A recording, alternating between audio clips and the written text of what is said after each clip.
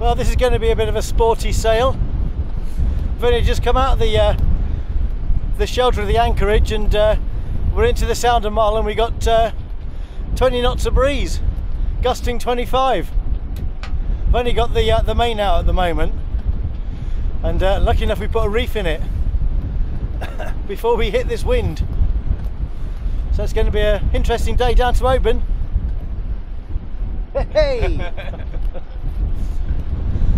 Well, it's better than having no wind, isn't it? Yeah, definitely.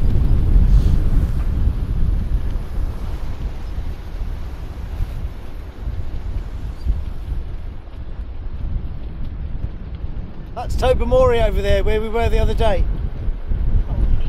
And there's the lighthouse, where we had that lovely walk to.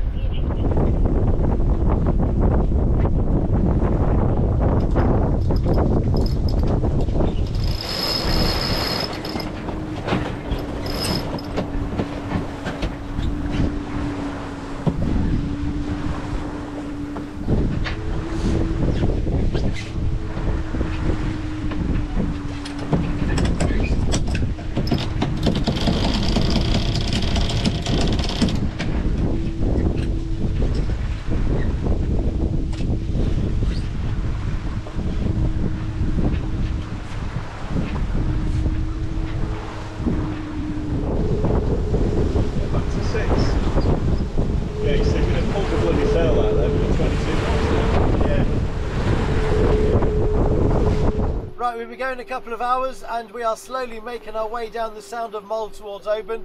We've been tacking up and down because the wind's coming pretty much in the direction we want to go. But winds have been gusting kind of 25 knots, and we're currently at 20, and we're doing nearly 6 knots through the water. So we're flying along, having a lovely sail.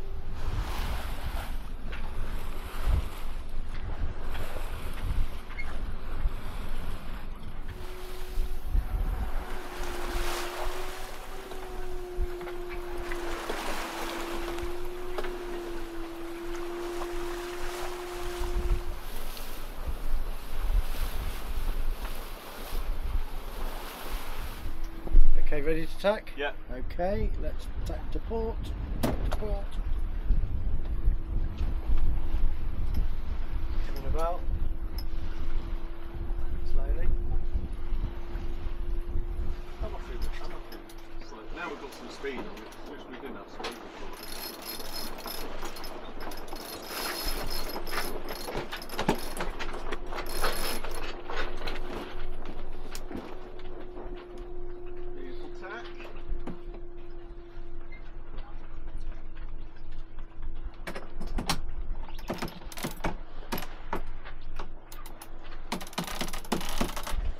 Still tight on this side.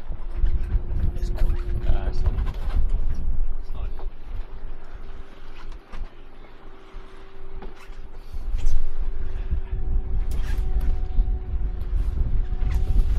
It's rough in the middle of the channel, isn't it? It's obviously where the wind is. Yeah, it's either the wind or maybe there's a little bit tight with the... Now you see, when you're the helmsman and you want to put a tack in, and you've got your Raymarine set on steer to wind, all you do is press a button and the autopilot sends it across onto the other tack, and it's up to your crew member to do all the work with the lines. No, so the other autopilot is here. Autopilot 1, autopilot 2, manning the winches. Does the autopilot 2 also make the tea? Autopilot 1 doesn't make the bloody tea, does it? So why should autopilot 2? I thought autopilot 2 was more useful. Because if it isn't, then why would you have 2 autopilots? You can have one if you just want one. I'll go and have a sleep.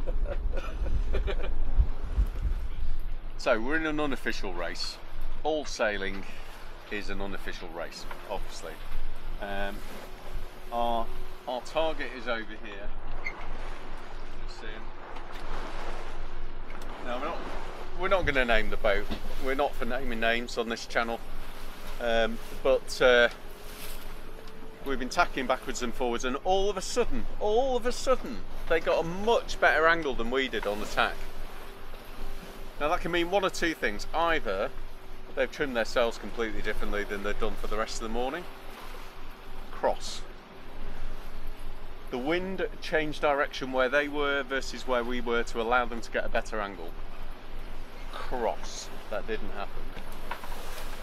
They've put their engine on to get a slightly better angle and on motor sailing to basically get themselves around the headland so they don't have to put another tack in. Tick! That is what's happened. But you can guarantee when we get near them that engine will be off.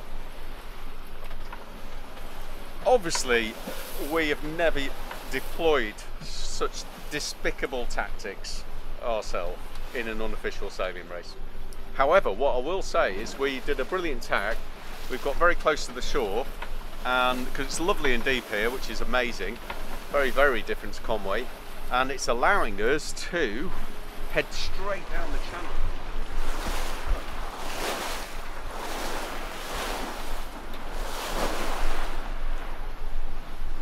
So we're doing 6 knots, and I think we're going to be able to get ourselves straight down the channel here, and we may avoid another tack. So all of that watching Sail GB and Sail Grand Prix, sorry, that I like watching. If you don't watch that, watch it, it's fantastic, has paid off. I have realised there is a ship coming towards us, and we are probably going to be totally in its way. I need to go.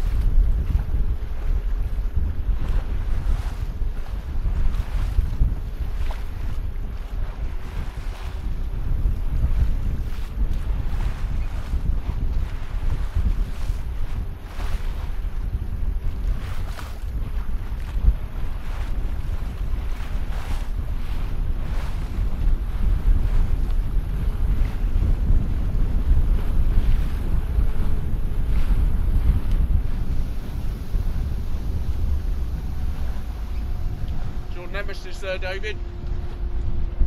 He can't get past us. We overtook him before. He's got more sails out, he still can't go faster.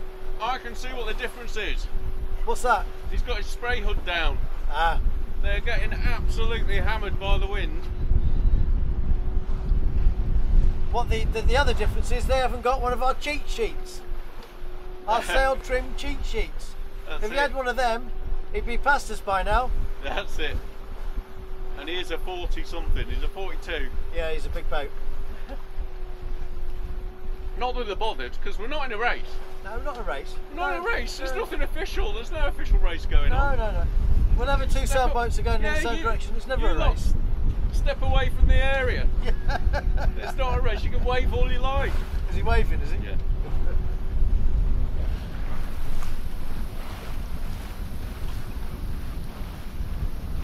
He doesn't give an iota. Yeah. He wasn't looking where he's going. Look, those two are going towards us.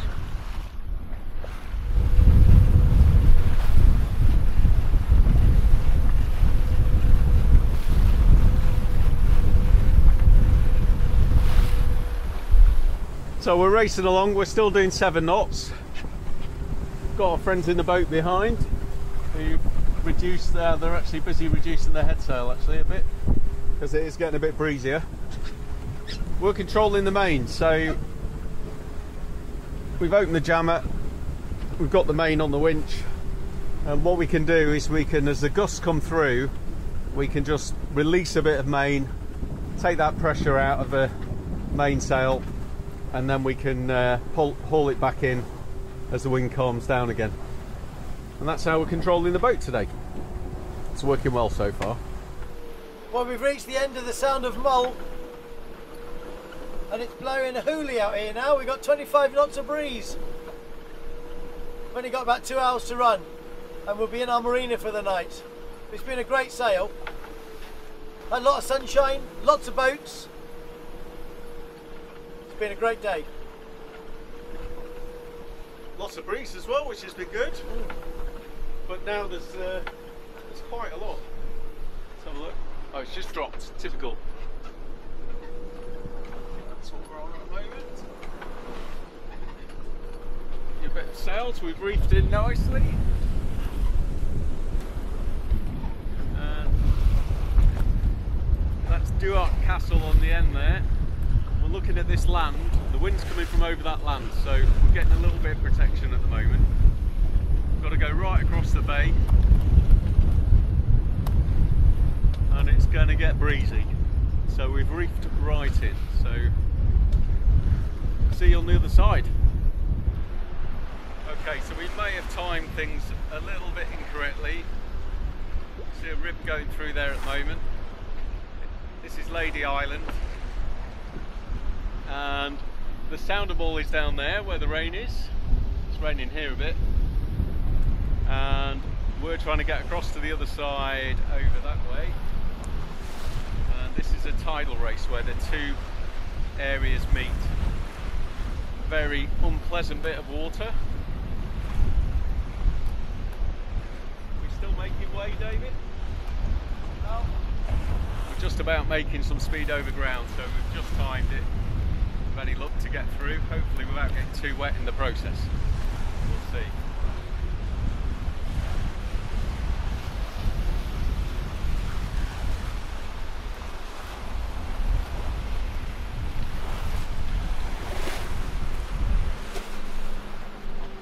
It's not all sunshine and ice cream.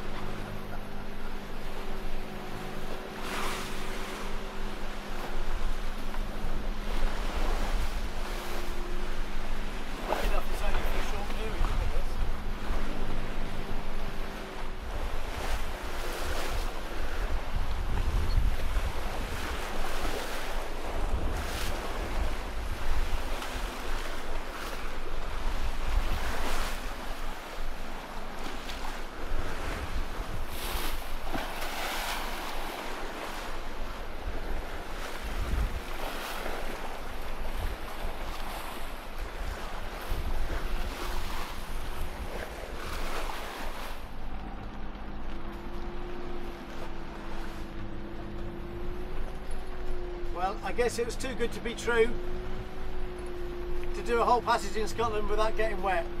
But it's been a great day so far. We got Lady Rock behind us. We've just entered the Linn of Lorne, and Oban is kind of straight ahead on our bow. We're just going a little bit further north to our marina for the night, and we should be there in just over an hour. It's been a great day. Okay, so one of the benefits of not being the skipper is in this weather you can go and make a cup of tea. Now you wish you weren't skipper, don't you? Hey, fender monkey, if I'm here getting wet, you're going to get wet in a minute, because we need the fenders and the lines doing. So get out from underneath where it's nice and dry and come and get your air messed up. How long have I got? 15 minutes. Look at that over there, the sunshine is on its way. The sunshine is on its way. I think that'll get to me. I'll be getting a tan as I'm getting those fenders out. It better not be, I tell you. Yeah. Well, me getting wet wasn't in the contract, and your contract was a bit like Sheldon from The Big Bang Theory. There's pages and pages and pages of it. What I've got to do when I go to the toilet, how I've got to make his tea, what I have to do in the mornings when I get up. I don't remember signing that, or giving it to you to sign. You didn't sign that. You didn't sign. Well, I feel like I've signed it since I joined the crew. All these rules, so many rules now, including I have to get wet when we're going in. I'm sure there's lots of get out clauses for the skipper.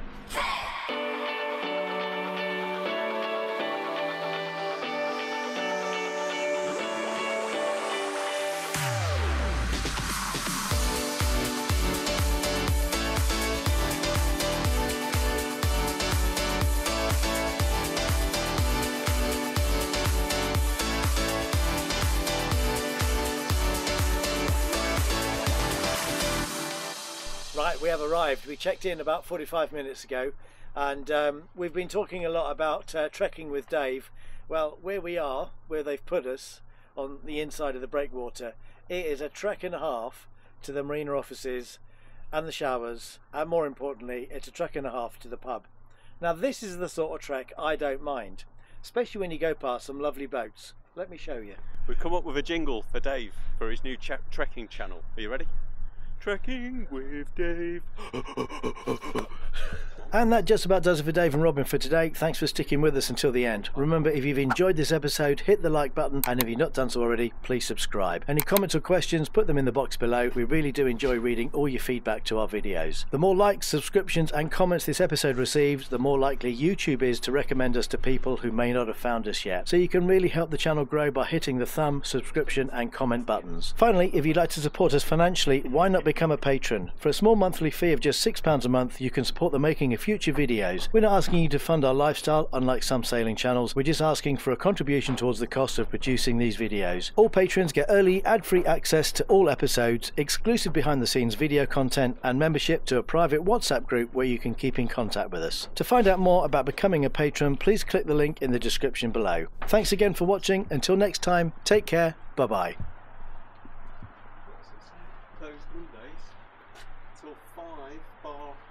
Tuesday bar only open till 5. 12 till 5. We've missed it. You don't need your hood up. Why have you got your hood up? It's not It's even raining. It is raining. It's spitting. My glasses are getting wet, okay? Right, trekking with Dave. Do, do, do. So what have we been doing then? You tell him. Well, I was trying to convince Dave that this marina might be a good place to stop, but the pub, when we got there at 5 o'clock, was closed on a Tuesday at 5. Fucking ridiculous. Only day of the week it is, to be fair, but it was.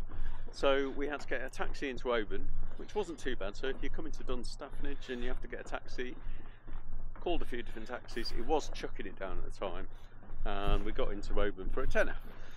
And then we managed to find a pub that was recommended to us for Guinness, which didn't have Guinness. Had the pump. Yeah. Didn't have any Guinness though. So Dave became even more grumpy, and then we did find him a pub with Guinness, and then we've just managed to bring him home. And now he's not been able to have as many Guinnesses as normal because it's such a long trek back to the boat along all the pontoons, that if he'd have had another Guinness, he'd have needed a wee sooner than we can get back. I need a wee now, and it's a trek and a half back to the boat. I may be weeing over the pontoon in a minute. No, you will not. You will not be weeing over the pontoon. I refuse. I refuse to be seen. You're trekking with Dave. Weeing over the pontoon. So there we go. Maybe we could do weeing with Dave then. But we're making our way back to the boat. We have had some other beers, as you can probably tell. Yeah. So it's been the odd one. It's going to be an early night tonight because I think we're both knackered. Yeah.